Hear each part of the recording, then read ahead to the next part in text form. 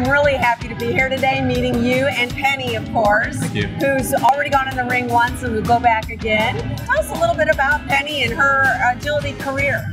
Penny is a 5-year-old sable and white Shetland Sheepdog. She started her life at 9 months old doing conformation, and then we started doing agility.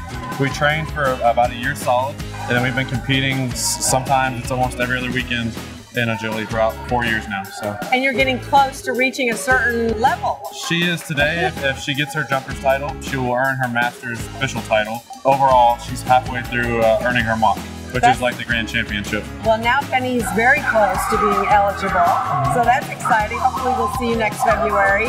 Tell me a little more about your background. When did you start agility? I started agility about 5 years ago. Yeah, I started doing it, fell in love with it. You're competing against yourself in agility, but at the same time you want to be that #1 always. But I had to learn that lesson, take the competitive side out, have more fun. In the end of the day, it's all about having fun. So have you been to New York yet, or what have you heard about the championship? I would love to go. It's kind of everyone's dream to go to the top level, and y'all have a reputation for being at the top.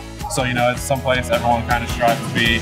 If you have that competitive edge, you want to be the top, you want to get to the top level, and that's how you do it. Thank you very much, Aaron. Thank you very much. Thank you, it was Penny. a pleasure.